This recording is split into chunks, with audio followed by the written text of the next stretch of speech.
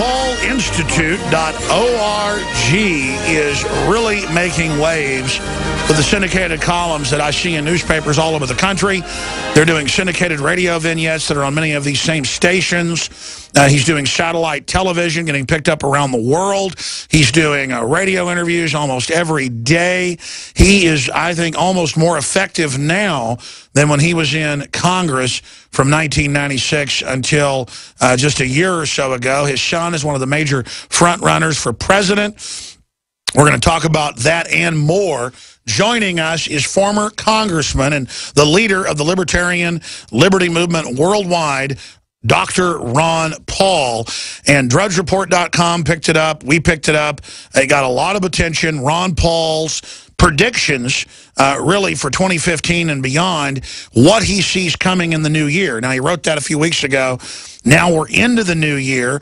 Now a lot of economists are saying they believe that the real economic implosion is getting closer. So he's going to spend 20 minutes with us, giving us his breakdown of what he sees coming. And remember, as he said many times, if we put out the ideas of liberty as the solution to the crisis, we could use the crisis at the end of this cycle to try to promote freedom and fix things. The socialists and the insiders are going to try to use it to bring in more tyranny. So we're reaching that critical point. Dr. Paul, thank you so much for joining us. Thank you, Alex. Good to be with you again. You've got the floor. Tell us what you see coming. Well, you know, even though I wrote something, I think it was about 18 pages long, but it was longer. When I was doing it, I was thinking about my special orders that I used to do on the House floor when you could get a special hour. So it goes over, you know, the analysis of what's going on and why we have trouble and what I think we should do. But actually, the motivation for me to start to write it was just to write something much shorter and talk about the crisis in the inner city, you know, the militarization of our police, the abuse of our civil liberties.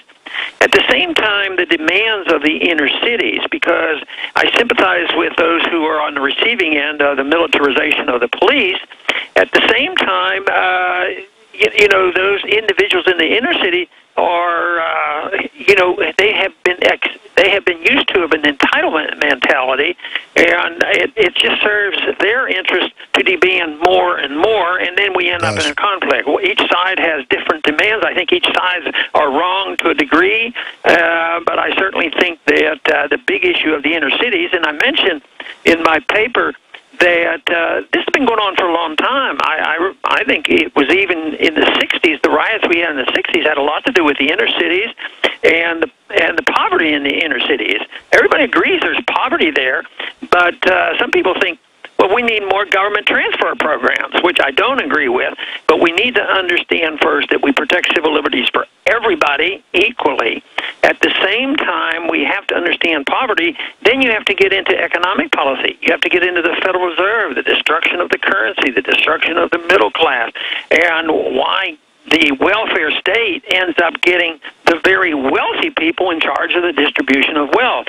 So I've always maintained that welfareism, the principle is so bad, but it's accepted by the far left and the people who want something for free, but they don't get anything because the people who are really in charge, the bankers in the military-industrial complex, they get in charge and they use that principle to their benefits. And I think that's the mess that we're in today, because the cities are getting poorer, the middle class is being eliminated, and there's these constant demands, and I think it's because we've lost our way in the understanding of what personal liberty is all about, and property rights, and sound money, and all the things I've talked about for so long. So I saw the big debate between the militarization of the police and the people who are on the receiving end and the poverty in the inner city as a consequence of a lot of ignorance as far as what is good economic policy and what true liberty is all about. I mean, true liberty doesn't mean that you get what you want and you demand it and that you're entitled to it. That has nothing to do with liberty. That represents a violation of liberty. So that is the general theme of what I was writing about, but even though most of it was warning people and telling people what a mess I think we're in, I really conclude with a bit of optimism, as I always do, that, the Internet is providing us a vehicle for getting our message out, and I think that the message is alive and well. I think the young people are listening. I think what you do on radio and all your efforts, I think, is very beneficial, and a lot of people realize the mess we're in, that the economy is in shambles and the foreign policy is ridiculous.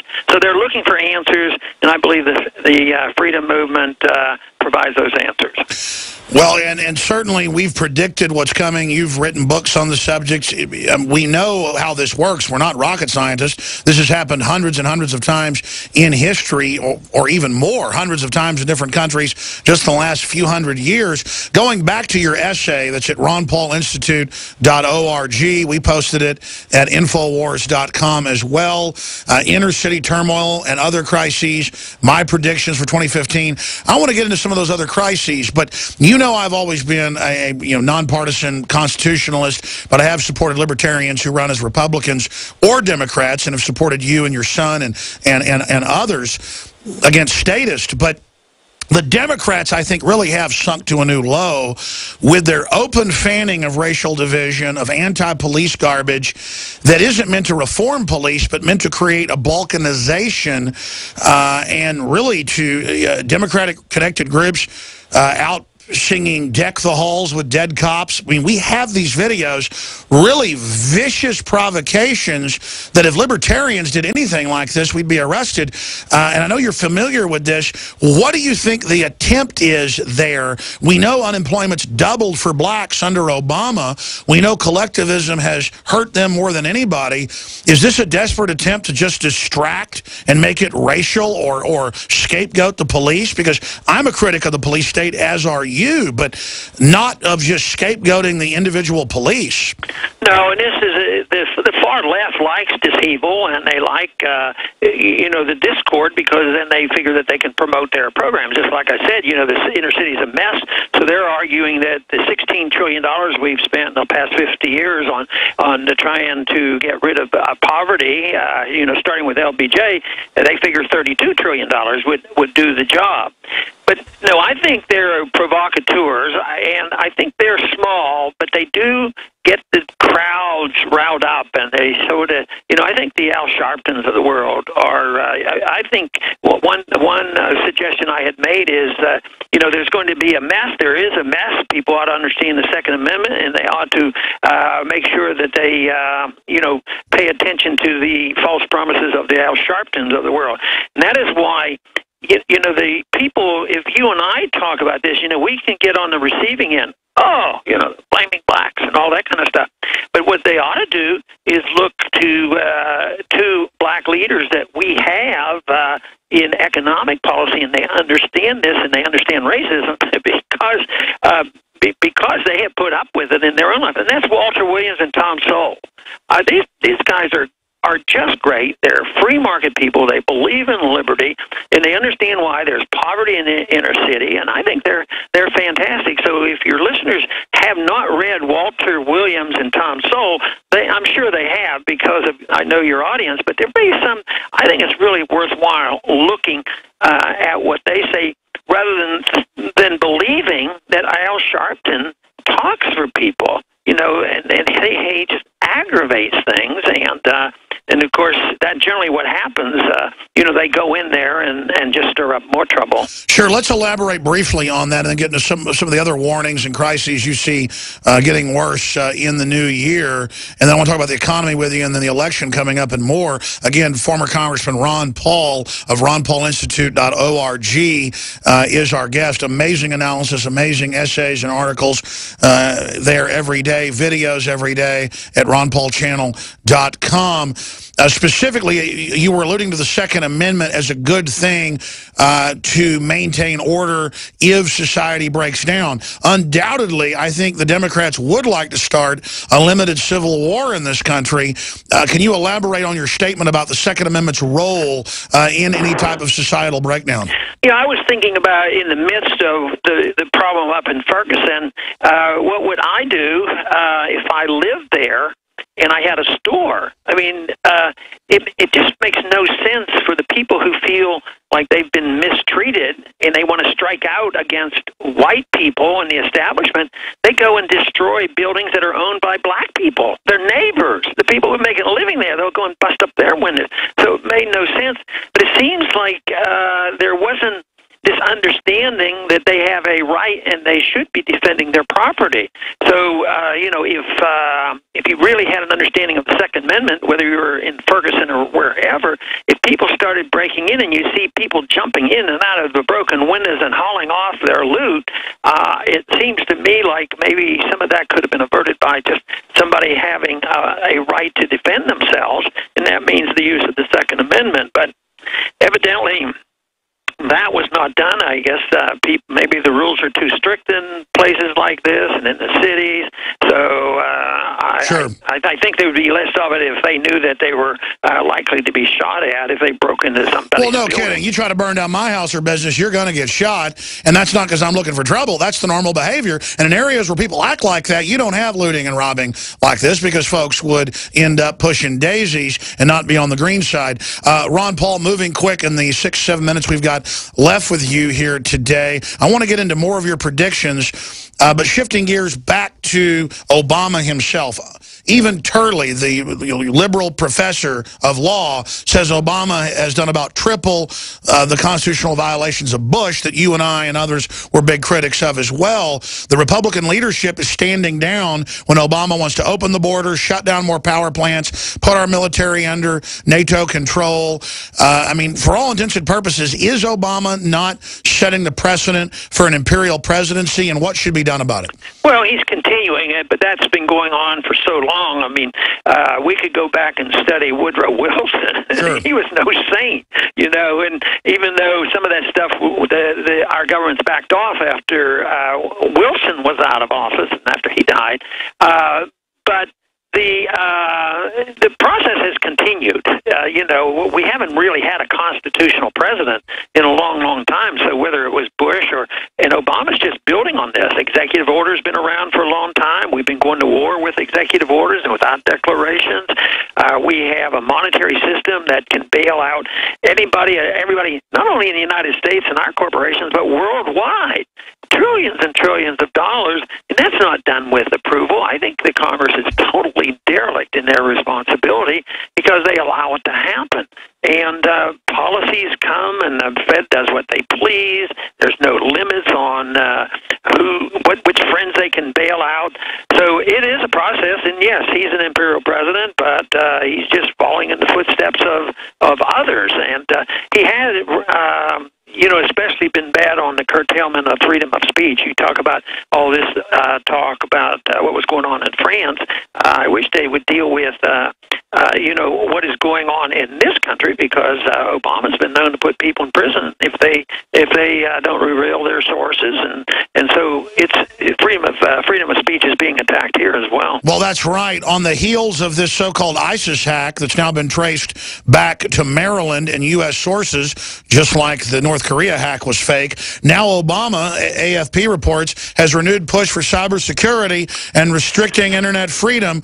Ron Paul, do you buy into ISIS being able to hack U.S. military sites and take them over, or do you think this might be a false flag? Well, I'm always skeptical. What was it that they were blaming the North Koreans on not long ago? I said, they can't even turn on their lights. They don't have any lights there. It's a dark country, and they were accusing them of this expertise in something, on the internet. And I was very doubtful. So, yes, whether it's a deliberately planned false flag or whether it is accidental or a blowback or an unintended consequence, it's always used to expand the state. And then when there is a problem, there's an assassination or a bombing, and we have a government investigation. Let's have an investigation. Well, the investigation isn't to seek out truth, and most of the time we never get to truth, but we do get the defense of the government. When this torture issue came up, and they had this, right now they're not releasing the report, in the Congress, and they should. But they talked about all the torturers, and they're finding out that people were breaking the law right and left.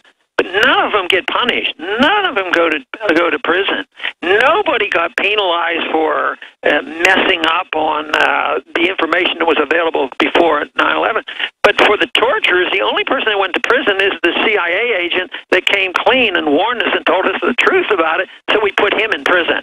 That's what is disgusting, and that is what people have to know. And we're making progress here. I think it's like 80% of the people are very untrusting toward the government. And you think, oh, well, that's terrible. You don't want people untrusting. Yeah, but if the government is not taking care of us and protecting our liberties, if the people are waking up and all of a sudden saying, hey, you know, we can't really rely on the government to tell us the truth, that means they have to seek the truth someplace else, and hopefully we all can provide that for them. Oh, absolutely. In the few minutes we've got left, some of the other predictions that are in your essay that's up at ronpaulinstitute.org and Infowars.com, other predictions or crises you see in 2015. And then briefly, I want to talk about, I mean, I believe Rand Paul is the best person for president. It's obvious he's going to run. You know, the news just said a few weeks ago, you know, of course he's going to run. You said it 6-8 months ago. I mean, sure. I mean, Rand Paul's getting ready. Ted Cruz. I mean, you see Jeb Bush. Absolutely terrible. Might as well just have Hillary. You've got Hillary, but is this a dynasty where we're going to have King George the IX or King Clinton the 12th? I mean, we're not North Korea or England. There's got to. In fact, let's cover that first. Election coming up, 2016. It's pretty much already starting. Where do you? I mean, obviously you support your son, but he is the best candidate there. I like Ted Cruz as well, and then it just gets worse from there. Yeah. No. Obviously, Rand is doing quite well, and they have to sort of, you know, they were giving him some attention, and it wasn't all bad. It was decent, and a lot of people know him now, and they like what he's been saying. But all of a sudden, what has happened the last couple of weeks? First, it was they didn't want you know, Rand and others to get much attention, so they had to divert the attention. Then they say, oh, Bush is going to run. Jeb Bush is a great candidate. And Bush. He's, you know, getting ready, and he's going to have the money, and he's our guy. But then, you know, there's dissension among the ranks, and evidently Romney wasn't too pleased to just step back. So he's, you know, maybe I'm going to run. So the media plays this up. Now, the only two candidates that seem to exist will be Bush and Romney. That's right. So that's their way of exclusion. And sometimes even when they say, well, there's now, you know, 10 people, 15 people going to run, they'll include Rand, but it's not where it was by all the polling, you know, a month ago. These guys didn't even show up, but all of a sudden, which means that he's on the receiving end that I guess I could say I had received as well. They know how to handle it in the public if they think you're doing too well, sure. And they don't want you to succeed.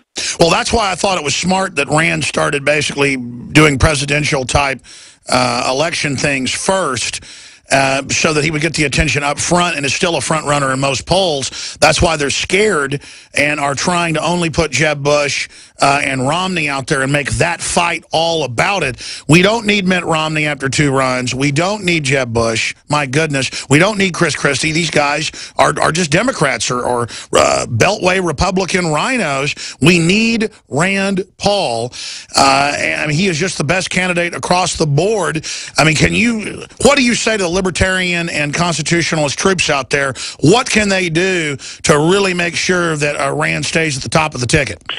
Well, I'm not too keen on giving people precise advice. A lot of people have asked me, and I would sort of try to dismiss it a bit and say, well, do whatever you want. You know, if you want to be involved, get involved. If you like a candidate, support him. You know, campaign. And I thought that was what was so neat about our campaign. Sure. You know, is that a lot of people did spontaneously do a lot of things that organize and raise money.